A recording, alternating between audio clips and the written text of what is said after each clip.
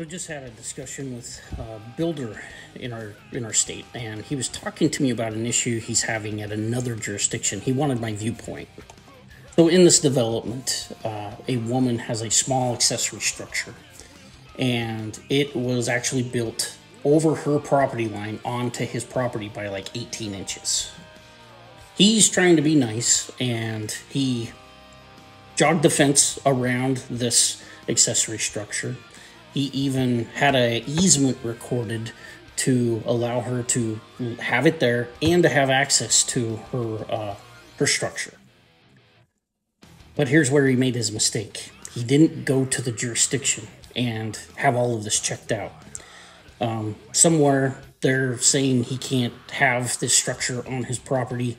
And in my viewpoint, again, the jurisdiction gets to decide what happens in their jurisdiction. But my viewpoint, based on what I know about construction and how all this works, is that the woman with the shed that was built on his property is the one that's actually out of compliance, not the developer. In my view, he would have every recourse to remove that off of his property up to the point where the property line is, which would just cause the thing to fall down. And like I said, he's trying to be a good guy about it, and he's trying to be a good neighbor and trying to help her leave this where it is.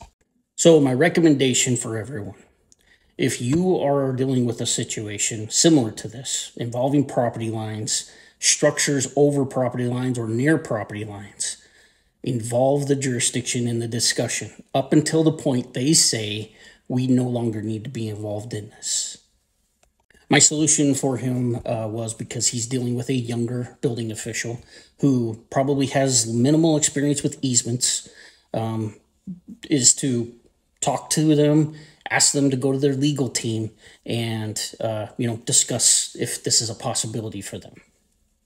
And before you harp on that inspector or that building official for being young, we were all young once in our profession, and you got to learn things along the way. I started at 25, and I didn't know everything. I had to learn stuff along the way.